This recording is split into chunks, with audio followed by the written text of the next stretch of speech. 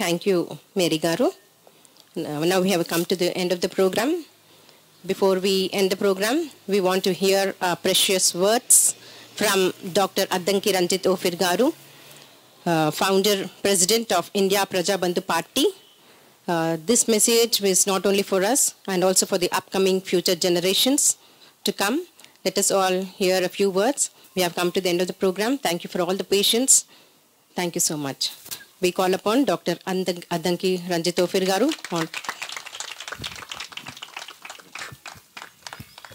Thank you, Ma. వేదిక మీద ఉన్నటువంటి మహిళా నాయకురాళ్ళందరికీ అలాగే ఇక్కడ ఉన్నటువంటి సభికులందరికీ ఇండియా ప్రజాబంధు పార్టీ కార్యకర్తలందరికీ అభిమానులందరికీ దేశవ్యాప్తంగాను ప్రపంచవ్యాప్తంగాను ఉన్నటువంటి మహిళా సమాజం అంతటికీ అంతర్జాతీయ మహిళా దినోత్సవ సందర్భంగా నా జై భీములు అభివాదాలు తెలియజేస్తున్నాను. అందరికీ జై భీమ్. ఇండియా ప్రజాబంధు పార్టీ ఆధ్వర్యంలో ఈ మహిళా దినోత్సవ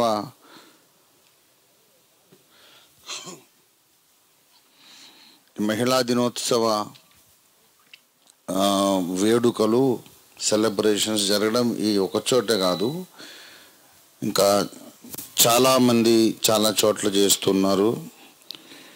నేను ఇక్కడ కూర్చున్నంతసేపు మొబైల్ ఆపరేట్ చేస్తూనే ఉండడం మీలో చాలామంది గమనించి ఉంటారు, కొంతమంది చిరాకు పడ్డారు కూడా. విజయనగరంలో ఇప్పుడు రైట్ నౌ మీరు ఫేస్బుక్లోకి వెళ్తే లైవ్ వస్తూ ఉంది. అక్కడ ఐపీబీపీ మహిళా దినోత్సవ వేడుక జరుగుతూ ఉంది. అక్కడ గుంటబోయిన జాషువా గారు, స్వర్ణలత గారు, ఇంకా మన పార్టీ కార్యకర్తలు అక్కడ చేస్తూ ఉన్నారు. వించిపేటలో మహిళా దినోత్సవ సందర్భంగా ఉచితంగా పండ్లు వస్త్రాలు పంపిణీ చేశారు. ఇంకా చాలా స్థలాల్లో జరుగుతూ ఉంది. ఈ ప్రజాబంధు పార్టీ ఏ కార్యక్రమం చేసినా అది ఒక మూలన జరిగేది కాదు, దేశవ్యాప్తంగా జరిగే కార్యక్రమం. ఎందుకంటే పార్టీ ఆవిర్భావము, పార్టీ యొక్క కార్యక్రమాల యొక్క ఆవిర్భావం, పార్టీ యొక్క వ్యూహ రచన అన్నీ కూడా సమాజం యొక్క గుండె లోతుల్లో నుంచి పుట్టుకొచ్చినాయి. ఒక్కళ్ళము నేను చెప్తే అందరూ చేయడం కాదు. ఇక్కడ ఒక రహస్యం ఏంటంటే సమాజం చెప్తే నేను చేస్తున్నాను, అదే అసలు విషయం. నేను చెప్పినట్లు సమాజం చేసినట్లు కనబడుతుంది. నేను చెప్తే లక్షల మంది నడుస్తున్నట్టుగా కనబడుతుంది, కానీ కోట్ల మంది ఉన్నటువంటి సమాజం నా గుండెల్లో ఈ అగ్ని అనేది రగిలించింది. అందుచేత నాయకుడు వాస్తవానికి సమాజానికి సేవకుడు. కోట్ల మంది గుండె చప్పుళ్ళు, కోట్ల మంది యొక్క హృదయ భావాలు ప్రకటించడానికి నేను ఒక మౌత్ పీస్ అయ్యాను, ఒక బూర అయ్యాను. దాన్ని కోట్ల మంది కలిసి నా హృదయంలో ఆ సందేశాన్ని ఉంచారు, నా నోట్లో ఆ సందేశాన్ని ఉంచారు. కానీ తీరా నేను చెప్పిన తర్వాత బహిరంగంగా దాన్ని వెంబడించడానికి ధైర్యం చేసి ముందుకు వచ్చిన వాళ్ళు కొన్ని లక్షల మంది. అదే ఇండియా ప్రజాబంధు పార్టీ. ప్రియ మిత్రులారా, ఈ సందర్భంగా చెప్పాల్సిన చాలా విషయాలు ఉన్నాయి. ఈ కార్యక్రమాన్ని ఇంత ఘనంగా నిర్వహిస్తూ మనందరికీ ఈ అవకాశాన్ని ఇచ్చినటువంటి కేంద్ర జాతీయ కమిటీ మహిళా విభాగం నాయకులకు, సభ్యులకు అందరికీ కూడా నా కృతజ్ఞతలు. అలాగే నేటి కార్యక్రమ అధ్యక్షురాలు, జాతీయ మహిళా బంధు అధ్యక్షురాలు శివా ప్రవీణ్ గారికి, అలాగే ఫ్లీమీ శామ్ గారికి, ప్రస్తుత కార్యక్రమ చైర్పర్సన్, అలాగే వేదిక మీద ఉన్నటువంటి సింహిణులందరికీ, లయనెసెస్ అందరికీ కూడా నా జై భీములు. మరి ప్రియులారా,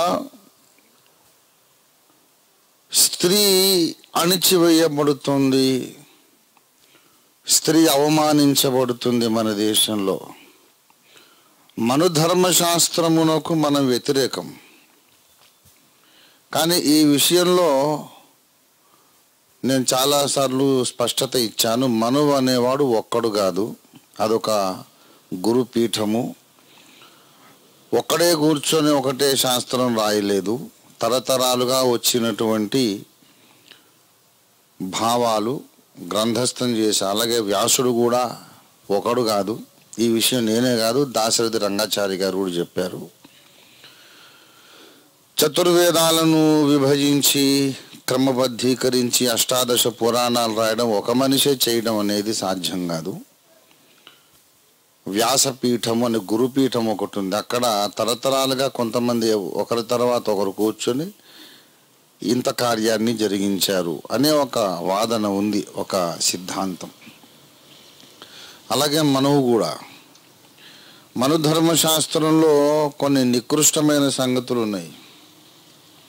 కుల వ్యవస్థ, కొంతమంది పుట్టుకతోనే అంటరాని వారు, శూద్రులైన వాళ్ళు, అంటరాని వాళ్ళు కాకపోయినా, పంచములు కాకపోయినా వాళ్లకు కూడా వేదాలు చదివే, శాస్త్రాలు అధ్యయనం చేసే అధికారం లేదు. శూద్రుడు వేదాలు వినకూడదు, వింటే వాడి చెవిలో కరిగించిన సీసం పోయాలి. వేదాలు శూద్రుడు మాట్లాడితే, శూద్రుడు అంటే మాలా మాదిగా కాదు, రెడ్డి కమ్మ కాపు శెట్టి బలిజ చాకలి మంగలి వీళ్ళు శూద్రులు. వీళ్ళైనా సరే వేదాలు పలుకకూడదు, పలికితే నాలుక కోసేయాలి. బ్రాహ్మడు నడిచి వస్తూ ఉంటుండగా రోడ్డు మీద శూద్రుడి కింద కూర్చొని ఉండకూడదు, సగౌరవంగా లేచి నిలబడాలి. బ్రాహ్మడి ముందు శూద్రుడు కూర్చుంటే వాడి పిరుదులు కోసేయాలి. ఇలాగా చాలా క్రూరమైన ఘోరమైన విషయాలు మనుధర్మశాస్త్రంలో ఉన్నాయి. మనుధర్మశాస్త్రంలో కొన్ని మంచి విషయాలు కూడా ఉన్నాయి. అందులో ఒకటి ఏంటంటే, ఎక్కడ స్త్రీ పూజింపబడుతుందో అక్కడ దేవతలు నివసిస్తారు అని కూడా చెప్పబడింది. మరి స్త్రీని చిన్న చూపు చూడడం కూడా మనుధర్మశాస్త్రమే.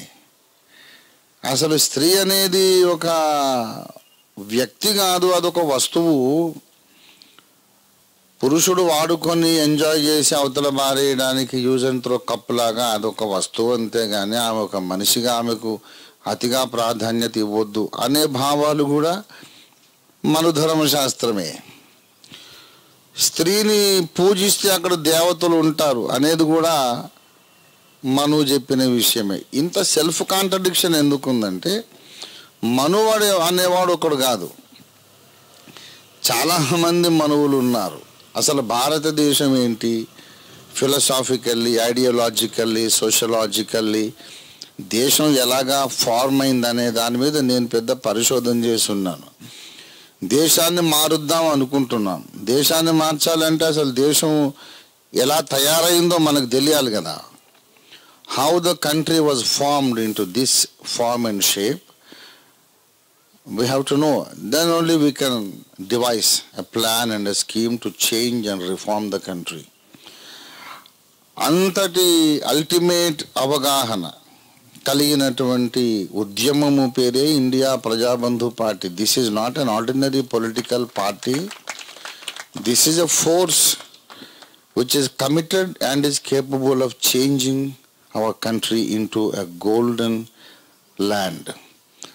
మన దేశాన్ని స్వర్ణభూమిగా, భూతల స్వర్గంగా మార్చడానికి కావలసిన భావజాల సంపద, చిత్తశుద్ధి కలిగినటువంటి వ్యూహ రచన, పరిజ్ఞానము కలిగిన ఒక మహా ఉద్యమమే India Prajabandhu. This is not an ordinary political party. It is more than a political party. సరే, ఇప్పుడు విషయానికి వస్తే, ఇవాళ అంతర్జాతీయ మహిళా దినోత్సవం. స్త్రీలు కార్మిక రంగంలో సామాజికంగా తమ హక్కులు సాధించుకున్నటువంటి దినం గనుక దీనిని అంతర్జాతీయ మహిళా దినోత్సవంగా దినముగా దీన్ని ప్రకటించారనే విషయం మన కళ్యాణి అమ్మగారు చెప్పారు. చాలా సంతోషం. ఈ మహిళా దినోత్సవం ఏర్పడడానికి ముందు కూడా మహిళలు చాలా పోరాడారు. చాలాసార్లు చాలా దేశాలలో, యూరోపియన్ కంట్రీస్లో, చాలా నార్వే, అమెరికా, చాలా దేశాల్లో ఊరేగింపులు, రోడ్లకు ఎక్కారు, గొడవలు చేశారు. ఆఖరికి ఒక ఫైనాలిటీ వచ్చింది ఈరోజు. అలాగే స్వాతంత్రోద్యమం కూడా ఆగస్టు 15 అంటాం 1947, కానీ స్వాతంత్రోద్యమం 200 ఏళ్ల చరిత్ర కలిగింది. అలాగే స్త్రీ విమోచనోద్యమం కూడాను ఈ మార్చి 8న ఒక ఫైనాలిటీ వచ్చింది. సంతోషం. ఇప్పుడు మన దేశంలోకి వస్తే మహిళా దినోత్సవాన్ని ఒక మహా ఉద్యమముగా దీన్ని నిర్మాణం చేయాలి, దీని ద్వారా దేశ పునర్నిర్మాణం జరగాలి అనేది ఇండియా ప్రజాబంధు పార్టీ యొక్క సంకల్పం. మహిళా దినోత్సవం, ఇంటర్నేషనల్ విమెన్స్ డే, మహిళా దినము, మహిళా సాధికారత స్వప్నం వ్యక్తమైనటువంటి ఒక దినం ఇది. ఈ దినాన్ని మనం పాటిస్తూ ఉన్నాము. ఈనాడు ఒక విషయం నేను మీకు విన్నవిస్తున్నాను. ఏంటంటే, స్త్రీలు అణిచివేయబడుతూ వచ్చారు తరతరాలుగా అని చెప్పడం అదంత సత్యం కాదు. It is not a fact. ప్రతి తరంలోనూ సమాజంలో 2 సెక్షన్లు ఉంటాయి. ప్రతి తరంలో సమాజంలో 2 సెక్షన్లు ఉంటాయి. ఒక సెక్షను స్త్రీని పూజించినటువంటి, గౌరవించిన సంస్కారవంతమైన సెక్షన్ ఒకటి ఉంది. స్త్రీని కించపరిచి, చులకనగా ఎంచి, నీచంగా చూసి అవమానించిన సంస్కారహీనమైన సెక్షన్ కూడా ఒకటి ఉంది. ఇప్పుడు రామాయణం ఉంది. రామాయణంలో సీతా స్వయంవరం ఉంది. రామాయణం నిజంగా జరిగిందని మీరు నమ్ముతున్నారా? బాబాసాహెబ్ దాన్ని నమ్మలేదు కదా అని మీరు పాయింట్ లేవనెత్తొచ్చు. అది చారిత్రక కథనమా కాదా అనే విషయాన్ని పక్కన పెడితే ఒక కథ అయినా రాశారు. ఒక స్టోరీ అనుకునే వాళ్ళు స్టోరీ అనుకోండి, చరిత్ర అనుకునే వాళ్ళు చరిత్ర అనుకోండి, ఎవరిష్టం వాళ్ళది. అయితే అదొక కథగా తీసుకున్నా, చరిత్రగా తీసుకున్నా, కథనము, చెప్పబడ్డ విధానం, the way the story is told, అందులో కొన్ని విలువలు ప్రతిబింబిస్తాయి. ఆ స్టోరీ యాక్చువల్గా జరిగిందా, జరగలేదా, ఫిక్షనా అనేది డిఫరెంట్ ఇష్యూ. ఒక ఫిక్షన్గా చెప్పినా, చరిత్రగా చెప్పిన విధానంలో ఆ చెబుతున్న వ్యక్తి యొక్క ఐడియాలజీ, విలువలు, వాల్యూస్ అనేవి రిఫ్లెక్ట్ అవుతాయి. ఇప్పుడు వాల్మీకి రామాయణ కథ చెబుతున్నారు. సీతా స్వయంవరం ఉంది అంటే వచ్చిన అనేక మంది రాజకుమారుల్లో నాకు నచ్చిన భర్త ఇతడు అని వరమాల వేసే హక్కు ఆడపిల్లకు ఇచ్చారు. అది ఆడపిల్లకు ఉన్నటువంటి ఘనత. అక్కడ ఒకళ్ళని మించిన వాళ్ళు ఒకరు, హేమహేమీలు, సకల రాజ్యాల రాజకుమారులు ఉన్నారు. ఎవడి దృష్టికి వాడే అందగాడు, వీరుడు. కానీ ఒక ఆడపిల్ల, ఒక కన్యామణి, నువ్వు నాకు నచ్చలేదురా, నువ్వు నాకు నచ్చలేదు అని పబ్లిక్గా ప్రకటించడం స్త్రీకి ఎంత ఔన్నత్యం ఉన్నట్టు. అదే రామాయణంలో ఒక స్త్రీ వచ్చి లక్ష్మణుని అడిగింది, నువ్వు నాకు నచ్చావు, అందగాడివి, నేను నీతో జత కట్టాలనుకుంటున్నాను అంటే ముందు రాముడి దగ్గరికి వెళ్తుంది. రాముడు అంటాడు, నాకు భార్య ఉంది, నా తమ్ముడు ఒంటరిగా ఉన్నాడు, వాడిని ట్రై చేసుకోమంటాడు. అంటే ఈమె లక్ష్మణుడి దగ్గరికి వెళ్తే లక్ష్మణుడు లేదు madam, thank you for this offer, you have honoured మీ. ఈ ఆఫర్ ఇచ్చి నన్ను గౌరవించావు, కానీ నాకు ఇంట్రెస్ట్ లేదు, నాకు నువ్వు నచ్చలేదు అనాలి. కానీ ఆమె ముక్కు చెవులు కోయడం ఏంటి? అది రామాయణం, ఇది రామాయణమే. నేను చెప్పేది ఏంటంటే, ప్రతి సమాజంలో భార్యను లేక సమాజంలోని ఇతర ఏ స్త్రీనైనా గౌరవించిన సంస్కారవంతులు ఉన్నారు.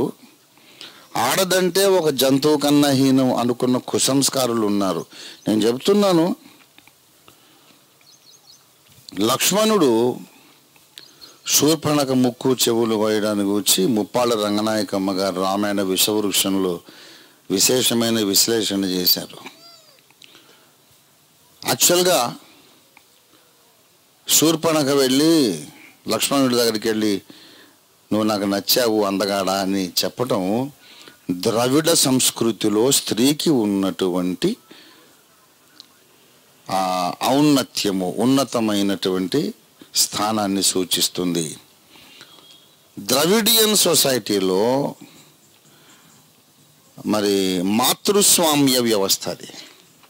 ద్రవిడియన్ సంస్కృతిలో స్త్రీలదే అధికారం, ఇంటికి యజమానురాలు స్త్రీ.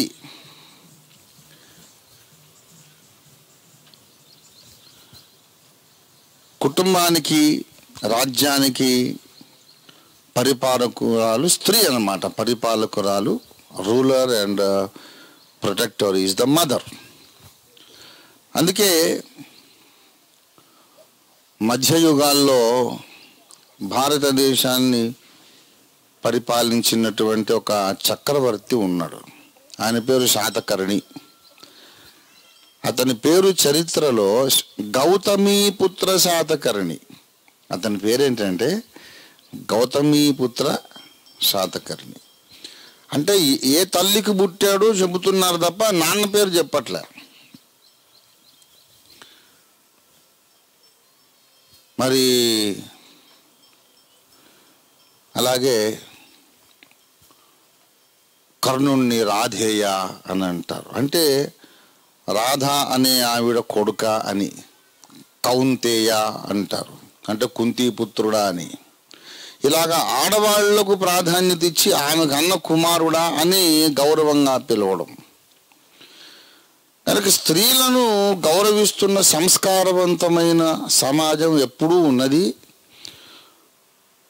స్త్రీలను నీచంగా చూసే సంస్కారహీనులు అన్ని తరాల్లోనూ ఉన్నారు. ఒక జనరేషన్లో బాగా తొక్కేశారు, అణిచివేశారు, ఇంకో జనరేషన్లో మొత్తం మార్పు వచ్చింది అనడానికి అవకాశం లేదు.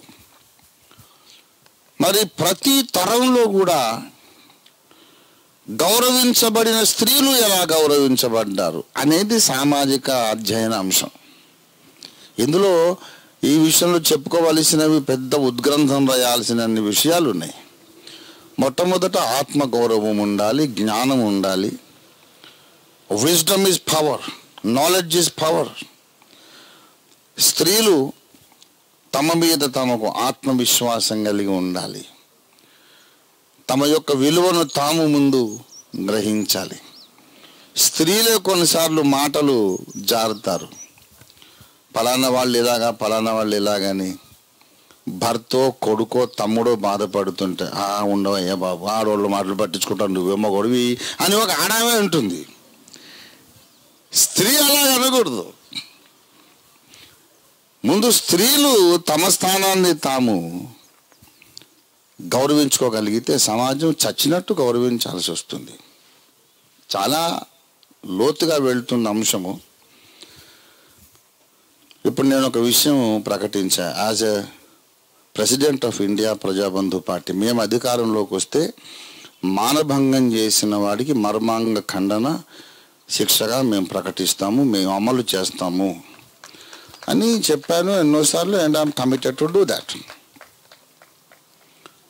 అయితే మీకు ఒక రహస్యం చెప్తున్నా. ఒక పురుషుడు ఒక అమ్మాయిని మానభంగం చేశాడు, ఇండియా ప్రజాబంధు పార్టీ ప్రభుత్వం అతని మర్మాంగ ఖండన విధించింది. నెక్స్ట్ ఎలక్షన్స్లో అతడి బంధువులైనటువంటి స్త్రీలు మాకు ఓటేయరు. వేస్తారా? నాకు సొసైటీ తెలుసు. That's the reason I'm a dangerous fellow for మనువాద. మనువాదులకు నేనంటే భయం. ఎందుకంటే నాకు చివరికంటే వెళ్ళాను నేను అంశంలో. ప్రతి పురుషుడికి ఒక తల్లి, ఓ చెల్లి, బంధువులు ఉంటారుగా, ఆడవాళ్ళు ఉంటారుగా వాళ్ళ ఫ్యామిలీలో. ఏ పురుషుడికైనా మానభంగానికి శిక్షగా మర్మాంగ ఖండన చేస్తే ఆ ఇంట్లోని ఆడవాళ్ళు మాకు ఓటేస్తారా?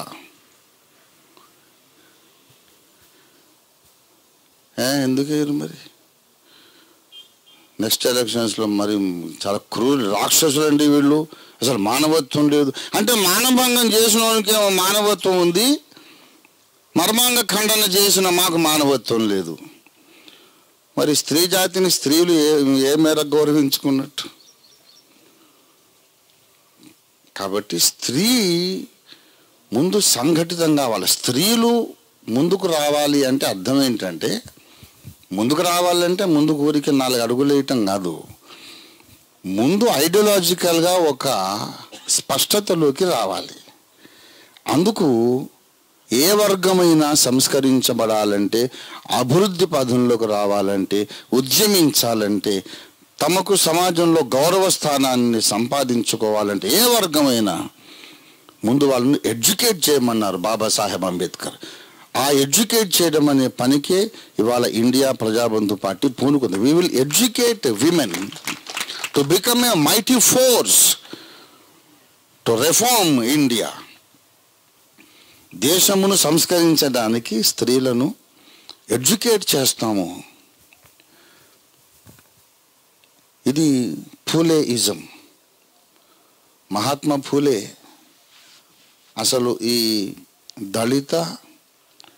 దళిత బహుజన ఉద్ధరణ కొరకైనటువంటి ఉద్యమానికి మన దేశంలో ముందు చెప్పుకోదగినటువంటి ప్రారంభకుడు, మొట్టమొదటి సంస్కర్త మహాత్మా ఫూలే.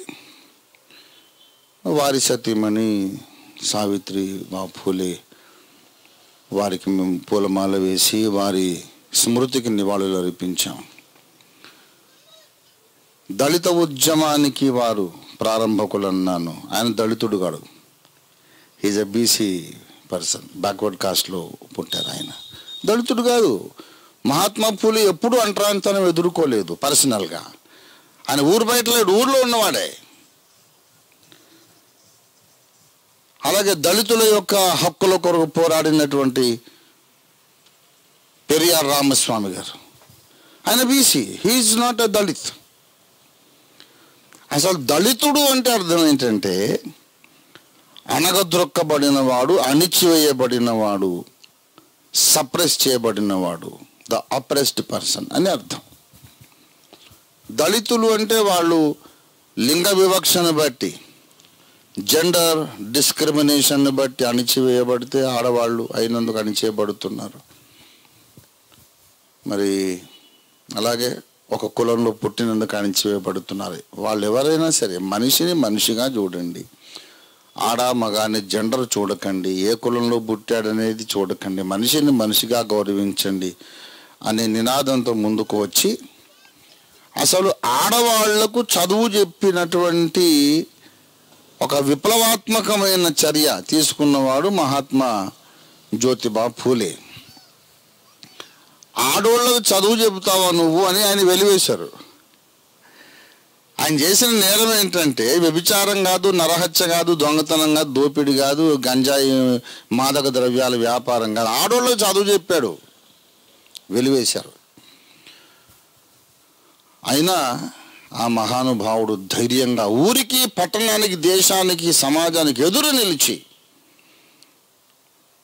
తన భార్యను ప్రోత్సహించి, నువ్వు బాగా చదువుకో, నీవు చదువుకోవటమే కాదు, నువ్వు టీచరు కావాలి, మహిళలకు చదువు చెప్పొద్దన్నారు నన్ను, అసలు మహిళ చదువు చెప్పేటట్టు చేస్తాను అని పూనుకొని Savitribai Phule the first women teacher in India, in modern India.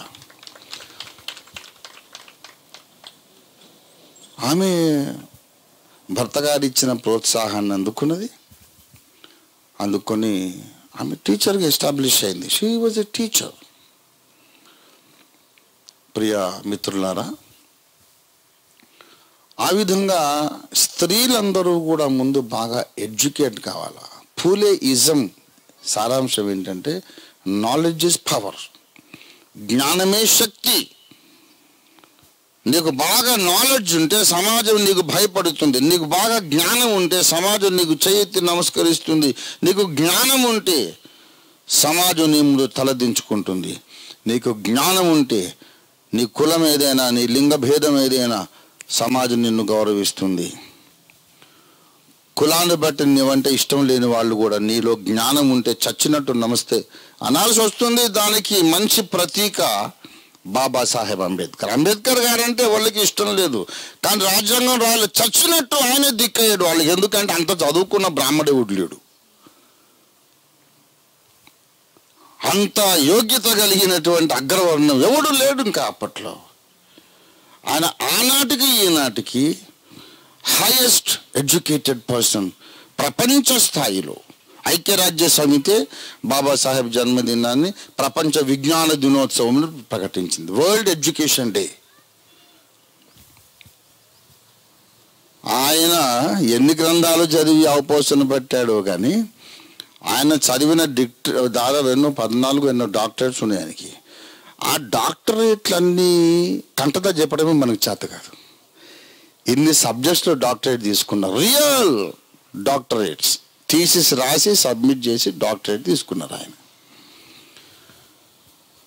Babasaheb అంటే ఇష్టం లేదు, కానీ చచ్చినట్టు ఇవాళ పార్లమెంట్లో ఆయన విగ్రహం పెట్టాల్సి వచ్చింది. ఎందుకంటే జ్ఞానం, knowledge is power. Next is money is power.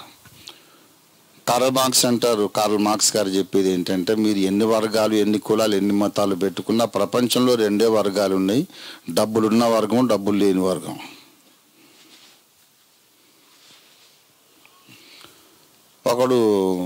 వాడు వేరే కులం అండి నాకు ఇష్టం లేదు అని అందరూ ద్వేషించు. సడన్గా వాడి ఇంట్లో లంకె బిందెలు దొరికిపోయి వాడు 1000 కోట్లకు అధిపతి అయ్యాడు అనుకోండి. అప్పుడు ఊళ్ళో వాళ్ళందరూ ఏం చేస్తారు? చిచి అంటారు అని, వాడి డబ్బు మాకు అక్కర్లేదండి. లక్ష్మీ కటాక్షం అండి, వాడి కులం ఏదైతే మాకెందుకు? లక్ష్మీ కటాక్షం పొందాడు, అనుగ్రహం పొందాడు. ఇక వాడిని ఊళ్ళోకి తీసుకొస్తారు, సభల్లో సన్మానాలు చేస్తారు, ఇంటికి వెళ్ళి మళ్ళీ శుద్ధి చేసుకుంటారు, అది వేరే విషయం. ఈ సమాజంలో యథార్థత లేదు, అంతా వేషధారులంతా దొంగ నాటకాల సమాజం ఇది.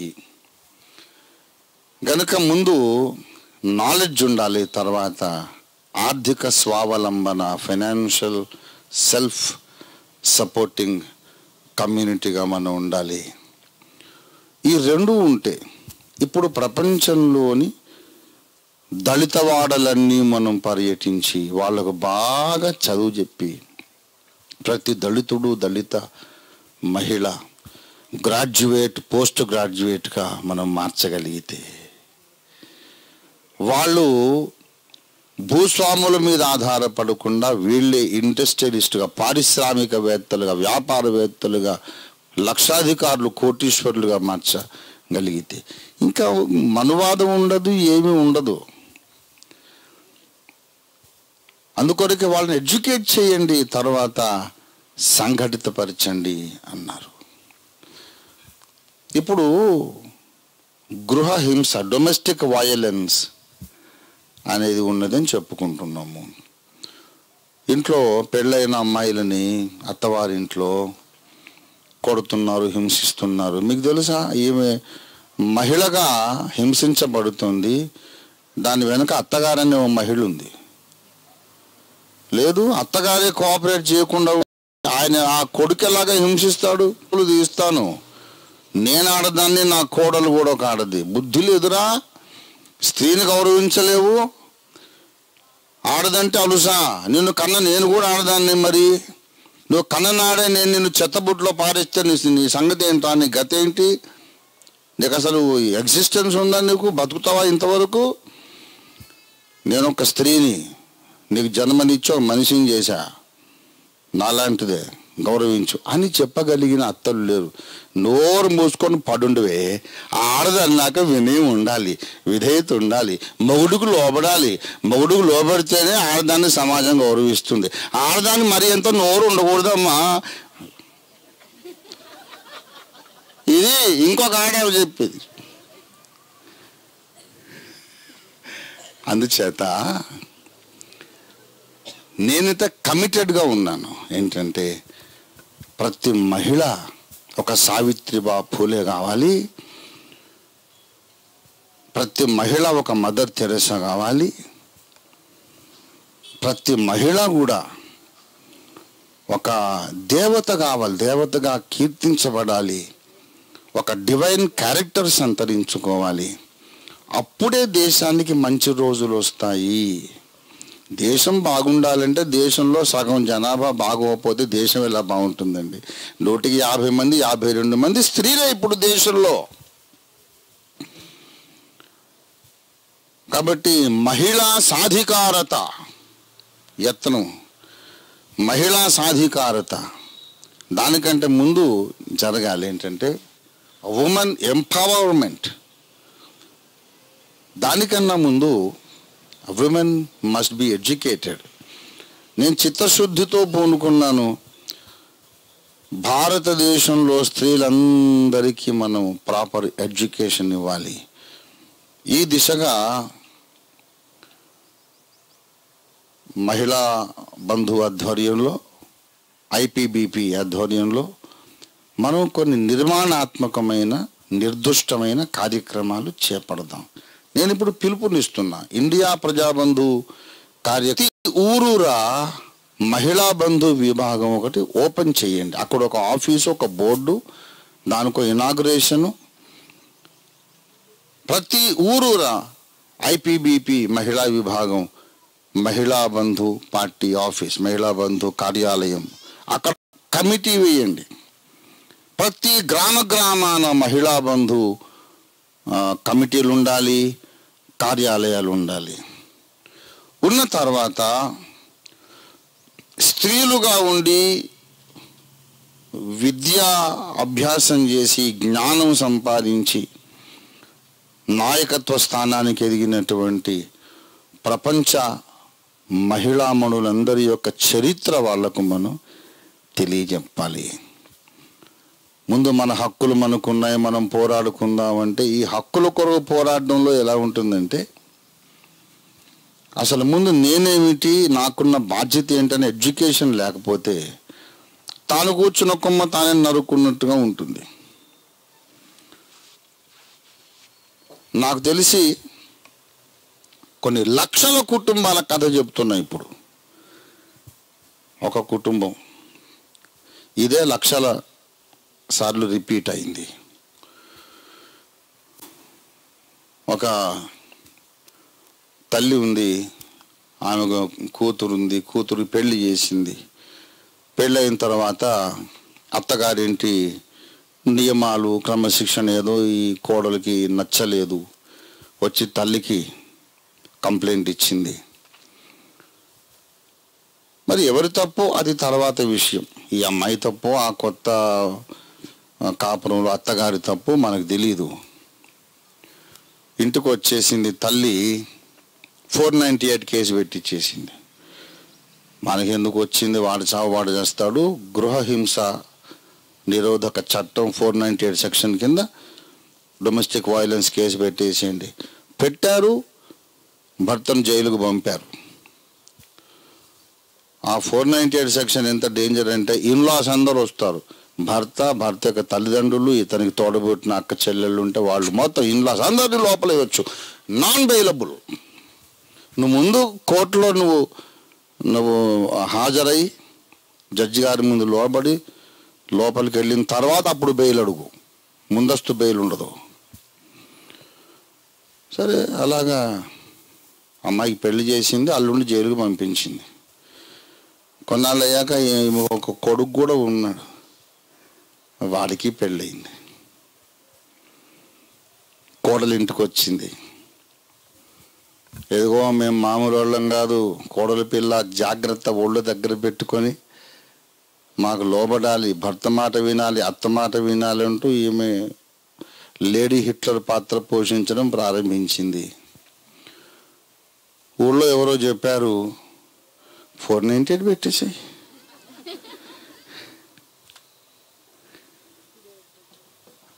ఈమె అత్త పోస్ట్లో ఉండి అల్లుడిని జైలుకు పంపిస్తే ఈమె కొడుకును కూడా కోడలు జైలుకు పంపించింది. ఇప్పుడు 498 సెక్షన్ ఉండాలా ఉండొద్దా అంటే, అత్త పోస్ట్లో ఉంటేనేమో ఇది చాలా మంచి సెక్షన్ అండి, నా కూతురికి చాలా ప్రొటెక్షన్ ఉంది అంటుంది. కానీ ఈమె కొడుకు పెళ్ళైనప్పుడు ఆమె కొడుకే ఇబ్బంది వచ్చినప్పుడు ఇది అన్యాయం అండి, ఈ సెక్షన్ ఉండొద్దు, రద్దు చేయమంటుంది. నేను చెబుతున్నాను, ఆడవాళ్లకు ఏ రీతిగా న్యాయం చేయాలి అనే విషయంలో స్త్రీలందరూ కలిసి ఒక్క మాట మీద ఉంటారా? ఇది నా ప్రశ్న.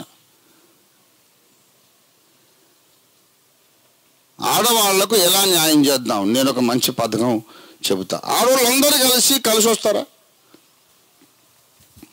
కలిసి వచ్చేటట్టు చేయాలి.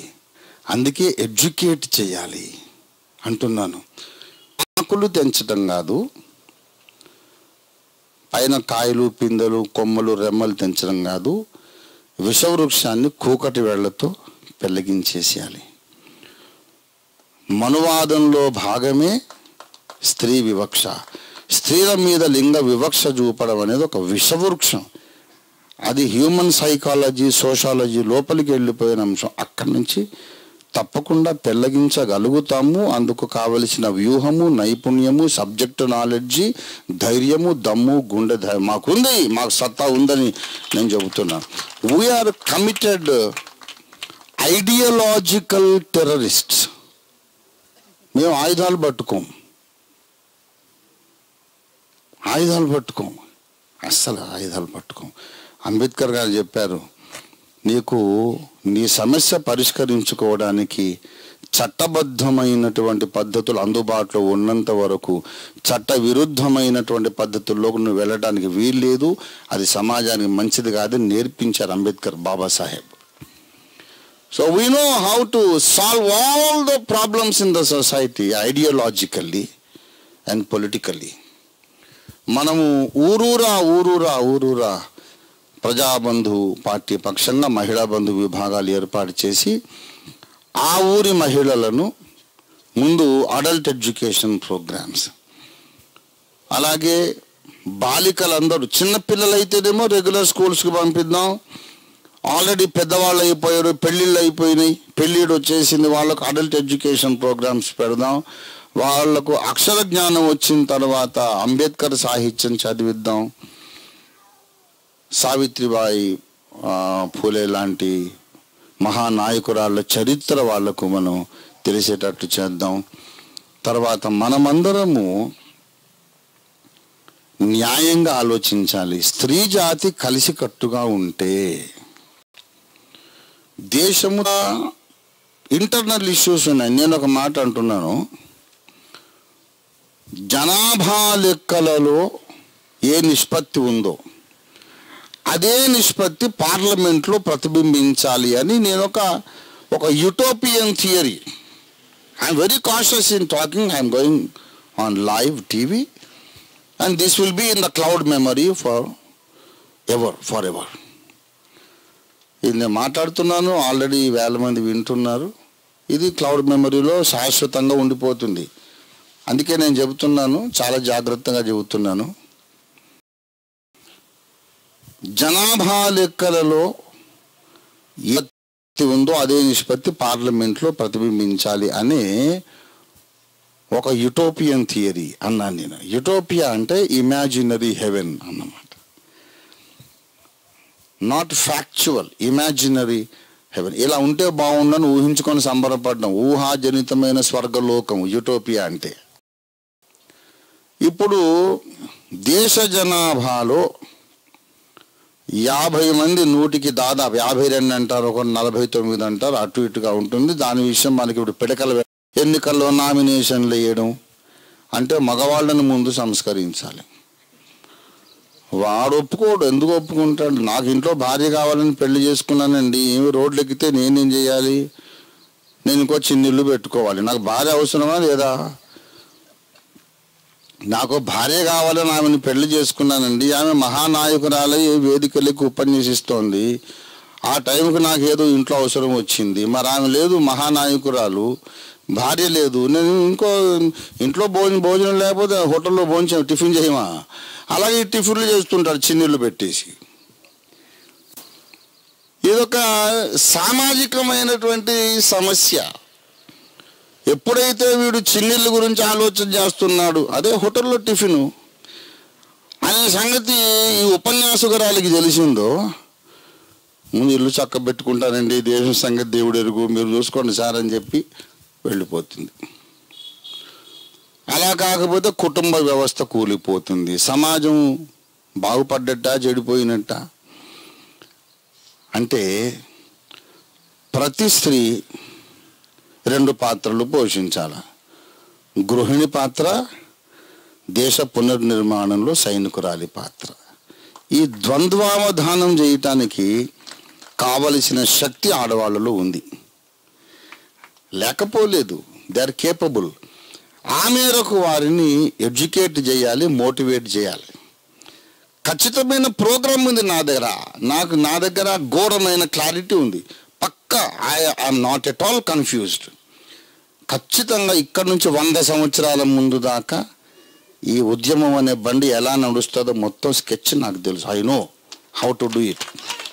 So thank you we have to go with a definite plan, clear plan. భారతదేశాన్ని అయితే బాగు చేయాలండి. I love my country. నేను నా దేశాన్ని ప్రేమిస్తున్నాను. ఏ తల్లి నిన్ను కన్నదో ఆ తల్లినే కన్న తల్లి. జననీ జన్మభూమిశ్చ స్వర్గాదపి గరియసి. మా అమ్మ అంటే ఇష్టం. అమ్మను కన్నా అమ్మ భారతదేశం. మా అమ్మ లేకపోతే నేను లేను, ఇండియా లేకపోతే మా అమ్మే లేదు. అందుచేత భారతదేశం అంటే నాకు ఇష్టం. దేశాన్ని బాగు చేయాలి. స్త్రీల మీద వివక్ష అనేది ఉండకూడదు. దానికి దారి ఏది, ఎలాగా? ఒక దారి ఉంది. మనుధర్మశాస్త్రము నమ్మిన ఎవరైనా సరే, మను ధర్మం మీద నమ్మకం ఉన్న ఎవడు కూడా స్త్రీలకు న్యాయం చేయలేడు అని నేను ప్రకటిస్తున్నానండి. It is impossible for any political party which respects మను ధర్మ to do justice for a women. మన ప్రధానమంత్రి మోడీ గారు బేటీ బచావ్ బేటీ పడావ్ అని మంచి ప్రోగ్రాం పెట్టారు, సంతోషం. ఆసిఫా బానును చంపిన దుర్మార్గులకి ఇంకా శిక్ష పడలేదండి. బేటీ బచావ్ అంటే ఇదేనా? అసలు ఆసిఫా బానును 8 రోజుల పాటు ఆమెను బంధించి పాశవికంగా ఆమెను అత్యాచారం. 8 సంవత్సరాల పాప అండి, పరిపూర్ణమైన స్త్రీయే కాదామె. She only a female.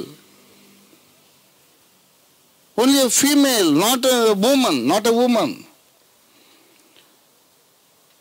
ఆమెని 8 రోజుల పాటు గుడిలో, టెంపుల్ లోపల ఒక పూజారి, ఒక పోలీస్ ఆఫీసర్ కొడుకు,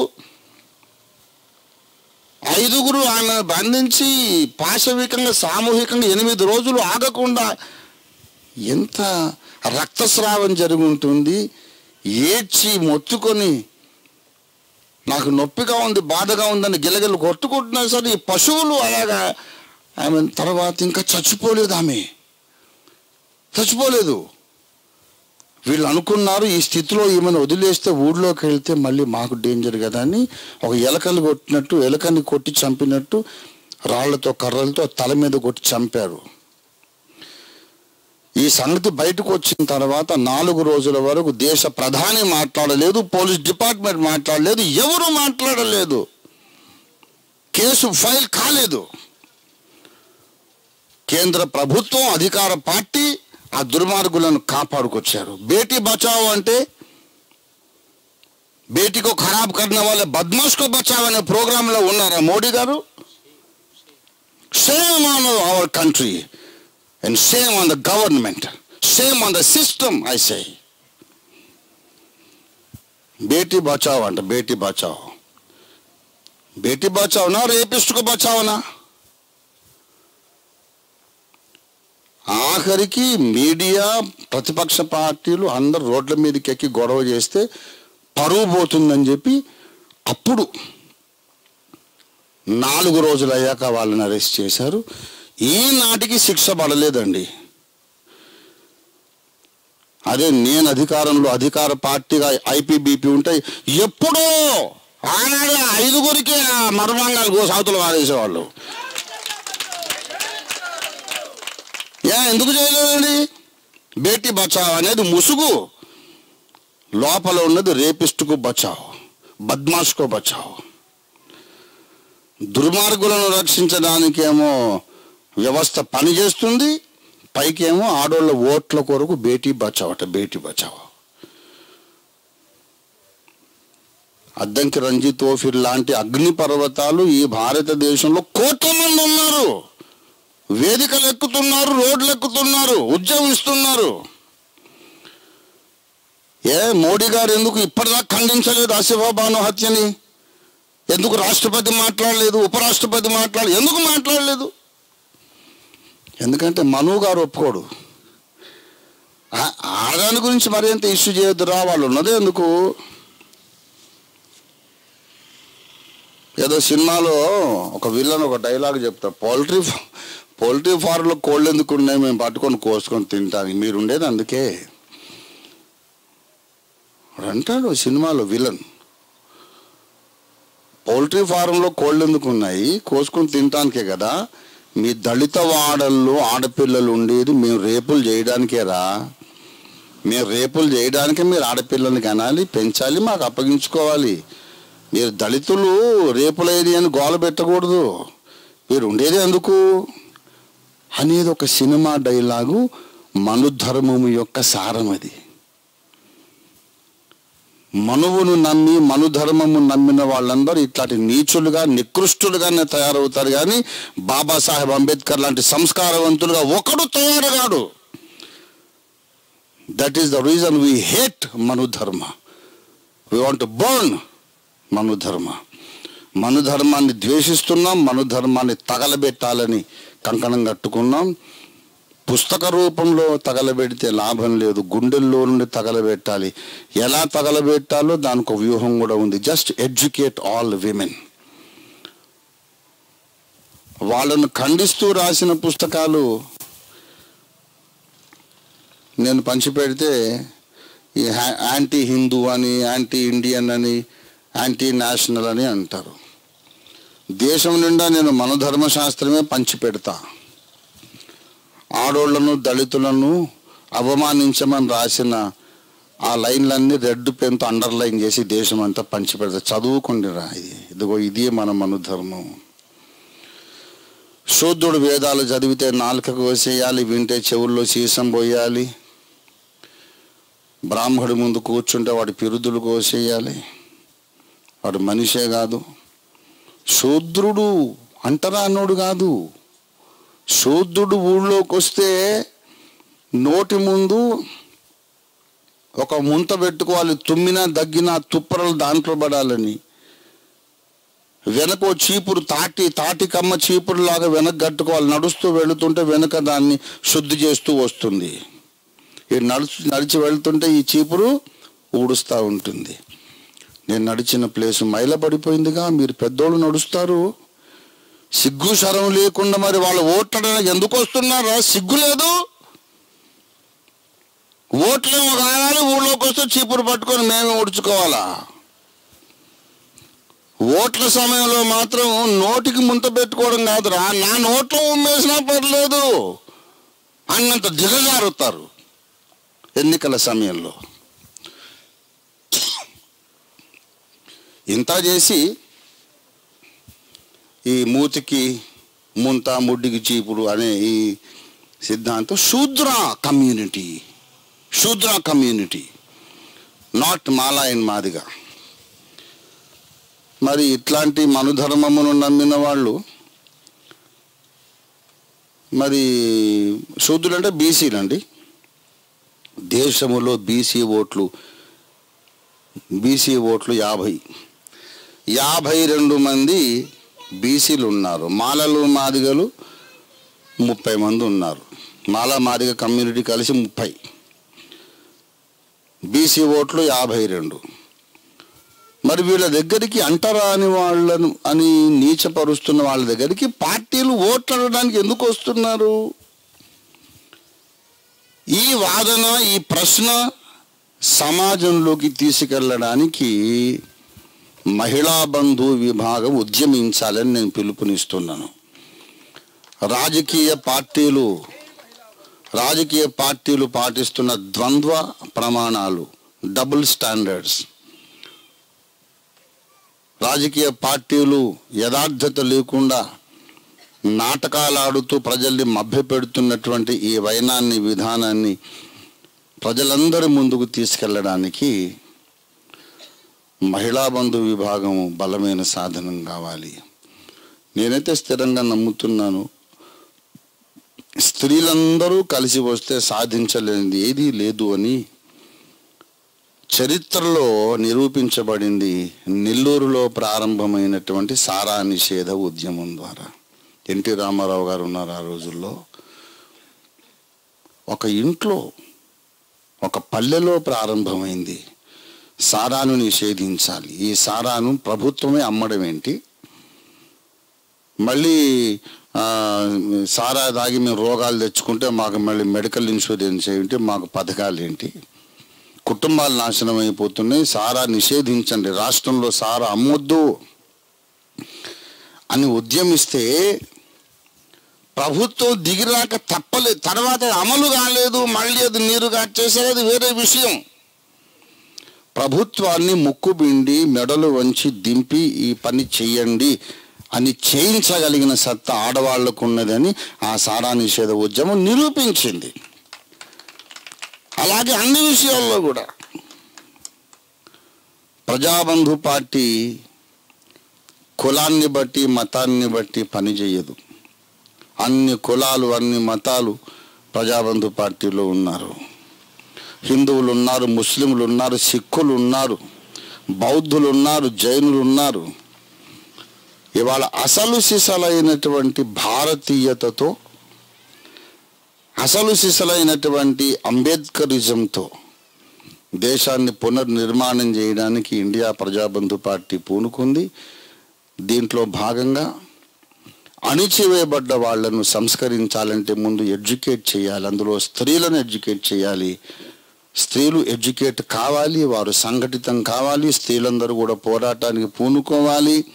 వచ్చే ఎన్నికల్లో, లోక్సభ ఎన్నికల్లో తప్పకుండా ఈ స్త్రీ శక్తి ద్వారా తప్పకుండా లోక్సభలో అత్యధిక శాతం ఇండియా ప్రజాబంధు పార్టీ మహిళా ఎంపీలు కూర్చోవాలని నేను పిలుపునిస్తున్నాను. దీని కొరకు మేము తప్పకుండా పోరాడతాం. ఇప్పుడు చెప్పేశాను. ఇక్కడ ప్రస్తుతం మనకి ఉన్న ఈ ముఖ్యమంత్రి గారు ఉన్నారండి. నేను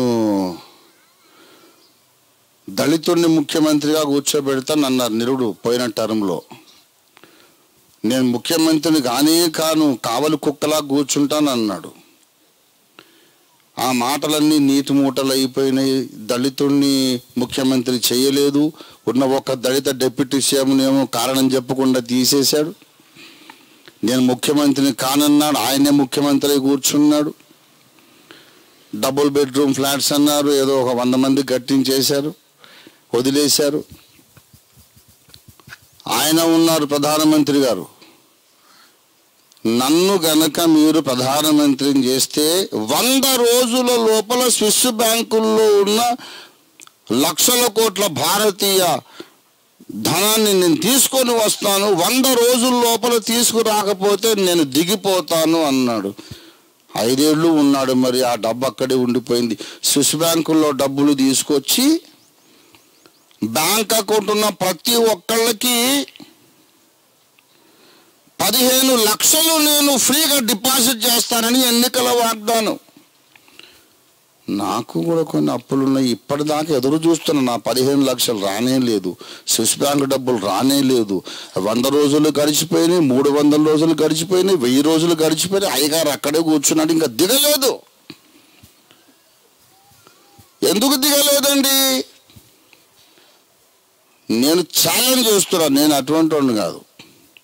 నేను గనక అధికార పీఠం ఎక్కితే మొట్టమొదటి ఫైల్ మానభంగ నేరస్తులకు మర్మాంగ ఖండన అనే ఫైల్ నేను సంతకం చేయకపోతే వారం రోజుల లోపల నేను దిగిపోతానని చెబుతున్నా. దిగకపోతే ఆనాడు దేశ ప్రజలు నాకు చెప్పుల దండ వేయండి, పార్టీ రద్దు చేస్తాను. నేను అంత కమిటెడ్. మేము ఏదో ఎన్నికల కొరకు ఏదో చెప్పేసి మళ్ళీ నేను మర్చిపోయి వాళ్ళు మర్చిపోతారు అనుకునే పార్టీ ఇండియా ప్రజాబంధు పార్టీ కాదు.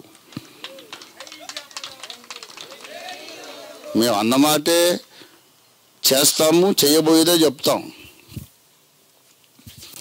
ఇండియా ప్రజాబంధు పార్టీ మహిళలకు పెద్దపీట వేసింది, గౌరవ స్థానం ఇచ్చింది. అలాగే మహిళలను సంస్కరించి ఎడ్యుకేట్ చేసి గౌరవ స్థానంలో, పూజింపబడే స్థానంలో భారతీయ మహిళలందరినీ నిలబెట్టడానికి ఐపీబీపీ కంకణం కట్టుకుంది. ఇంతకుముందు మా అమ్మాయి కళ్యాణం చెప్పింది, బట్టలు ఉతుకుతారు, అలాగే దేశాన్ని కూడా ఆడవాళ్ళు ఉతుకుతారు. నిజంగా అందుకొరకే ఇల్లు శుభ్రంగా పెట్టుకుని ఆడవాళ్ళు అధికారంలోకి వస్తే దేశం కూడా శుభ్రం అయిపోతుంది. చక్కగా శుభ్రం చేసేది మగవాడికి లేదండి. వాడు శుభ్రంగా దేశాన్ని ఉంచలేడు, ఇల్లు ఉంచలేడు. అమ్మాయి ఒక 10 రోజులు పుట్టింటికి పోయిందనుకోండి, ఇల్లు ఎలా ఉంటుందండి? చెత్తకుండి. అంతా బ్యాచులర్ కొంప. వీడు ఆఫీసు నుంచి వస్తాడు, ప్యాంటు తీసి ఆమూల విసిరేసి, బనీని ఇటు విసిరేసి, డ్రాయర్ అటు విసిరేసి, హోటల్లో భోజనం చేసి పడుకొని ఇల్లంతా చెత్తకుండిలా ఉంటుంది. అదే ఈ భర్త ఎటన్నా 10 రోజులు ఊరు వెళ్ళాడు అనుకోండి, ఇల్లు అద్దంలా ఉంటుంది. ఇల్లంతా చెత్తా చెదారం చేయడానికి ఏమో మగోడు, శుభ్రం చేయడానికి ఆడోళ్ళు. అందుకే దేశాన్ని కూడా ఆడోళ్ళు శుభ్రం చేయమని పిలుస్తున్నాం.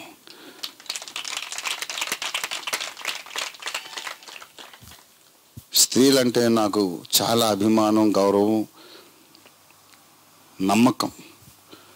ఆడోళ్ళందరూ పండుగ టైపే. ఒక్కసారి కమిట్ అయ్యానంటే ఇక నా మాట నేనే వినను అన్న టైపు.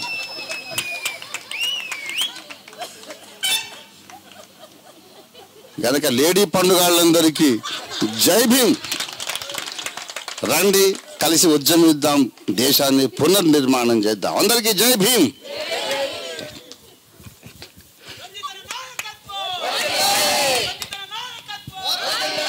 పండుగాడి నాయకత్వం.